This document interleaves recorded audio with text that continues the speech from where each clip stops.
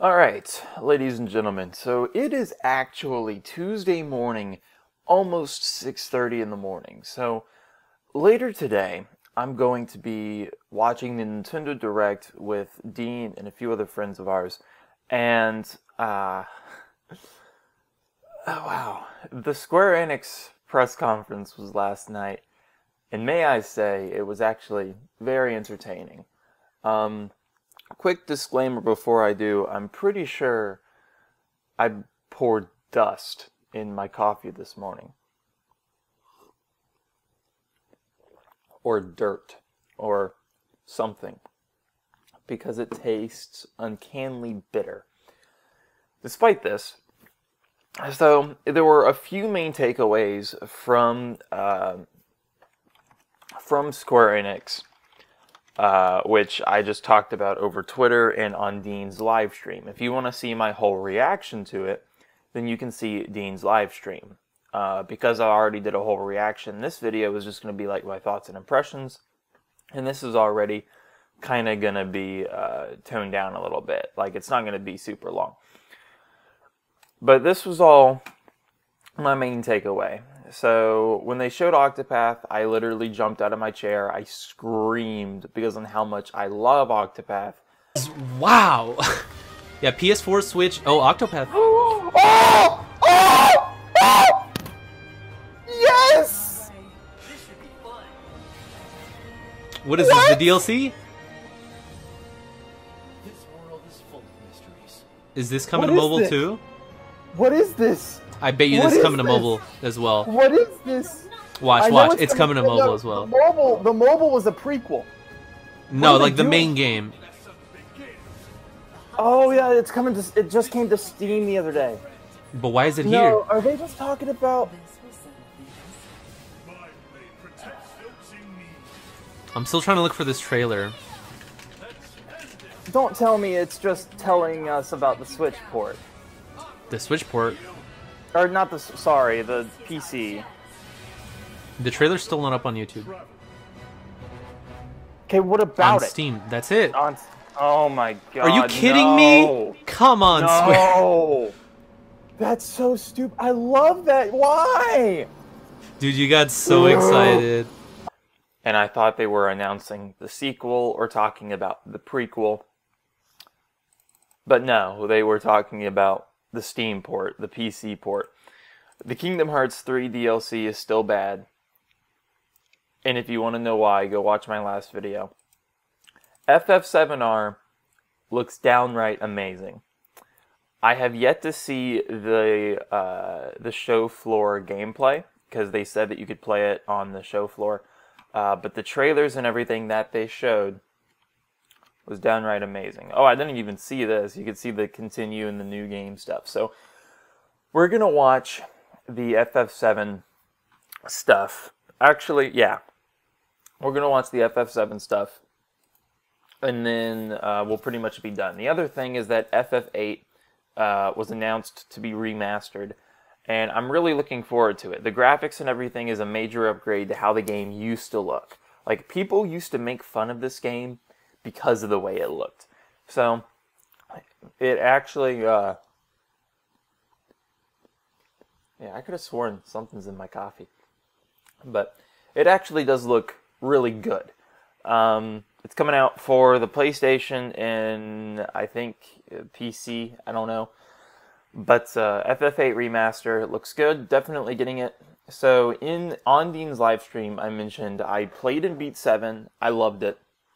I would give it like a solid, I don't know, maybe 8 or 9 out of 10. Probably, I would probably just make it a 10 out of 10 if I played it like on release. But because like my expectations of some JRPGs and whatnot, be it turn-based or action-based, have just developed over the years. As just technology's gotten better, it's probably why it's not a perfect score.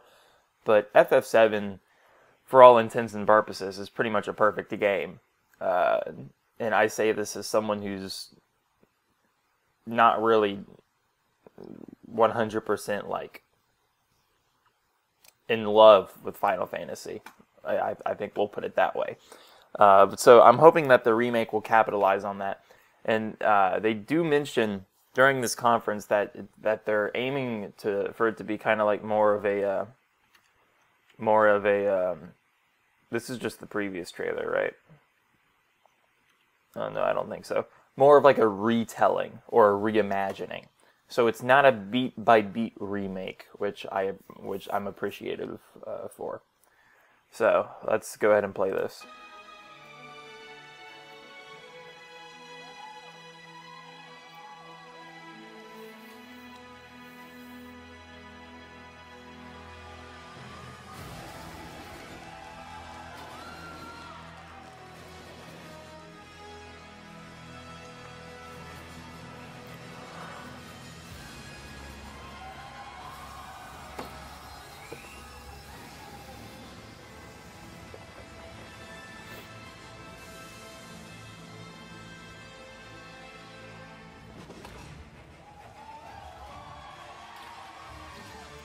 He doesn't look scrawny anymore.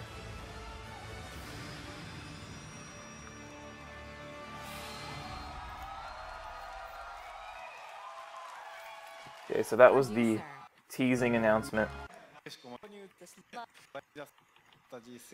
So they get the people who work on it up on stage. Nomura even comes out.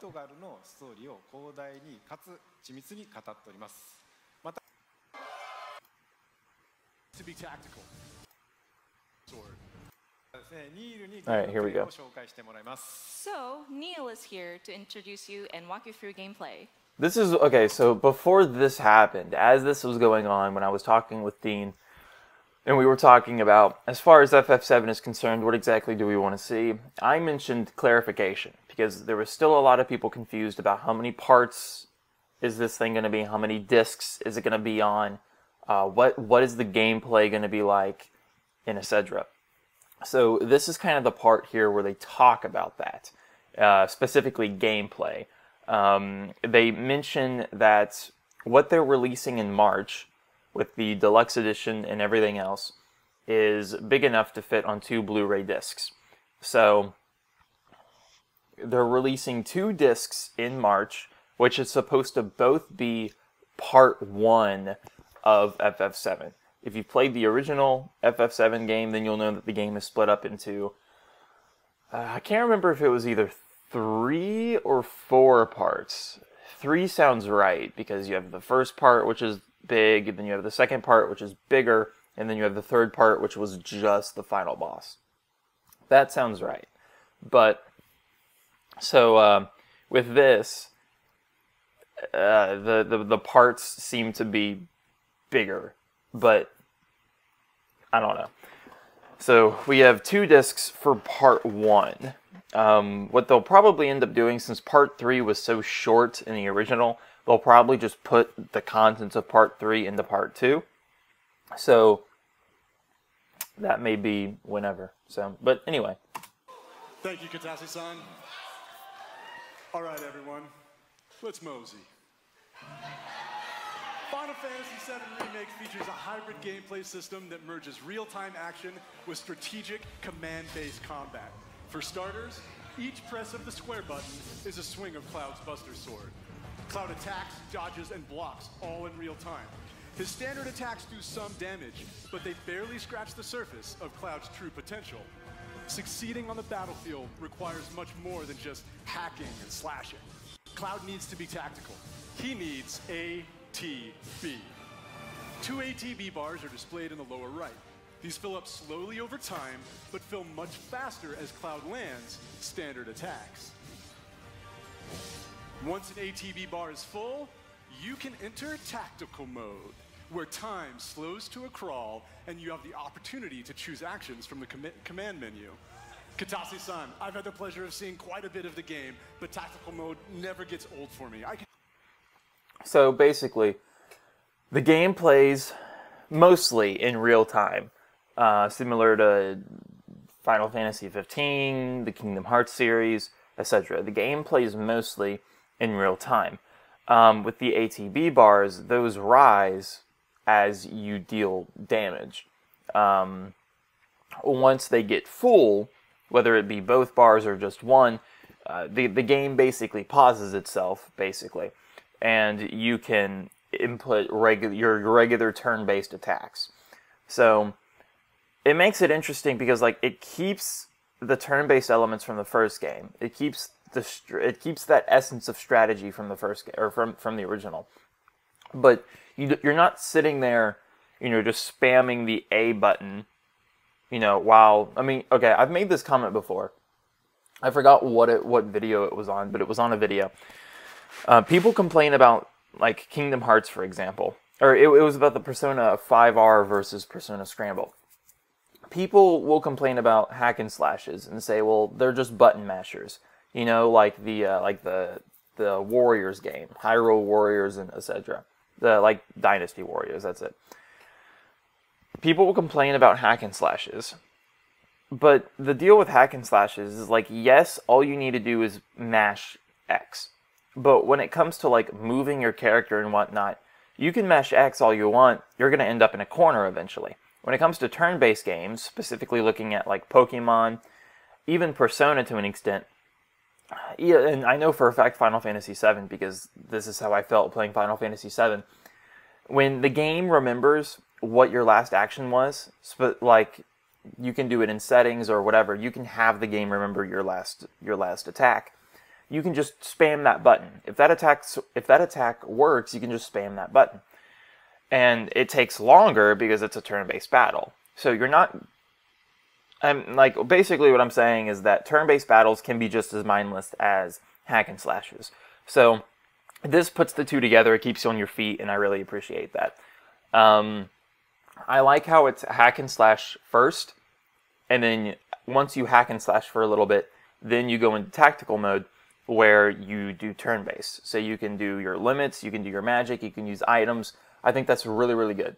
Dean pointed out that it's a lot similar to 13.2's, I believe it was, to 13.2's gameplay.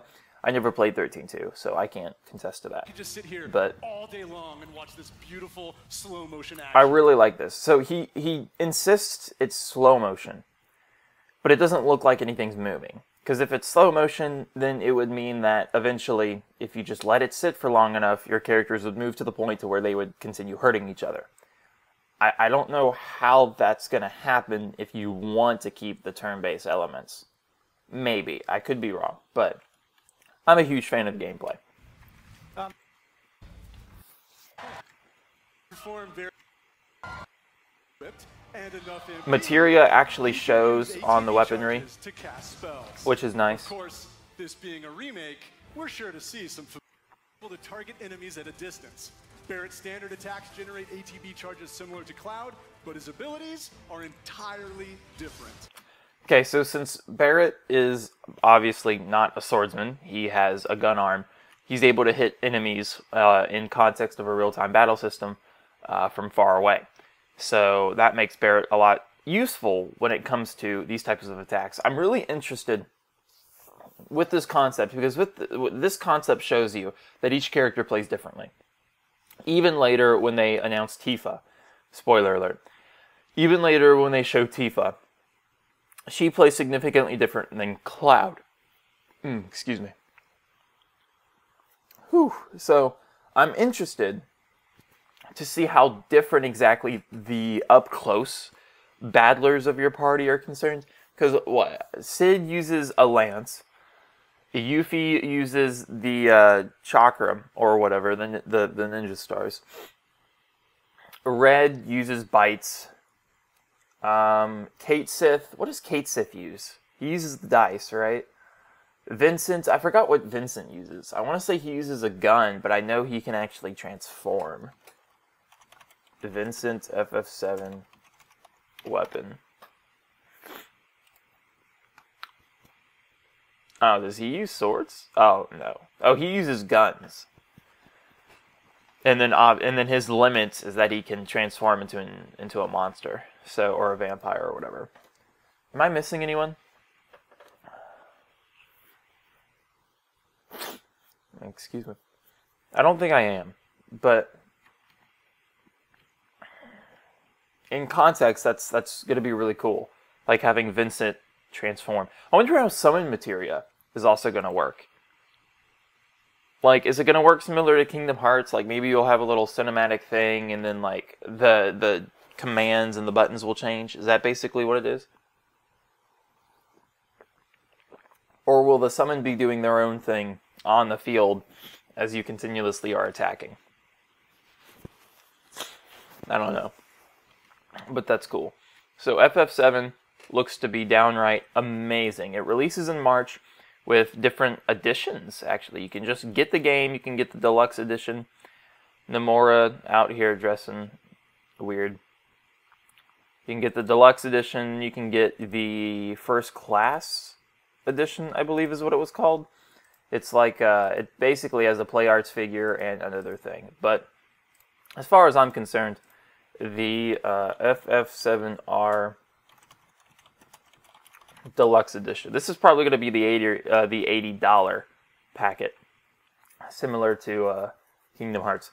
Okay, so the first class edition comes with obviously the game, a steelbook case, the Play Arts figures, the art book, a CD music collection. Plus, there's the pre-order pack. There's a little pre-order bonus, and then you have Summon Materia DLC, which it looks to be a character. Oh, so these are like new summons. That's nice. Alright, so yeah. So aside from the standard edition of the game, which is $60, Square Enix will be offering the deluxe edition of FF7, which will retail for $80. The deluxe edition will offer a hardcover art book with concept art from the game, a mini soundtrack CD, a Cactuar Summon Materia DLC, and a special steelbook case. Square Enix also revealed a second special edition called the First Class Edition, which also includes all of the content of the deluxe, alongside a Play Arts Kai-made Cloud Strife statue, his bike and Buster Sword. It is $330 and is exclusive to the Square Enix store, but appears to be the Ultimate Edition. Square also notes that all the pre-order will that those who pre-order the remake across any version will receive a special Chocobo Chick Summon Materia DLC with the game's launch. So that looks to be it. So I am going to be getting the deluxe edition for the art book, the steel soundtrack, and then I would be getting 2 Summon Materia. So that looks amazing. Let's skim through here. I hate Dragon Quest. I don't hate it because of the games. I hate it because of the art style. I am not a fan of the Dragon Ball art style. I'm just not. It looks bad to me. So we're getting I am going to get DQ11 though, because I was told that DQ11 is a fantastic JRPG, and so I'm going to give DQ11 a try. So they showcase the Remind trailer, which looks like poop again, and I've talked about that.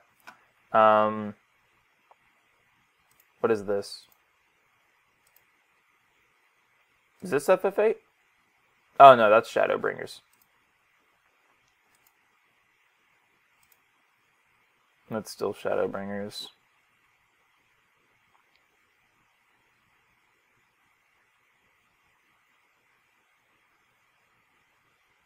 Oh, is this FF8? Yeah, so here's FF8.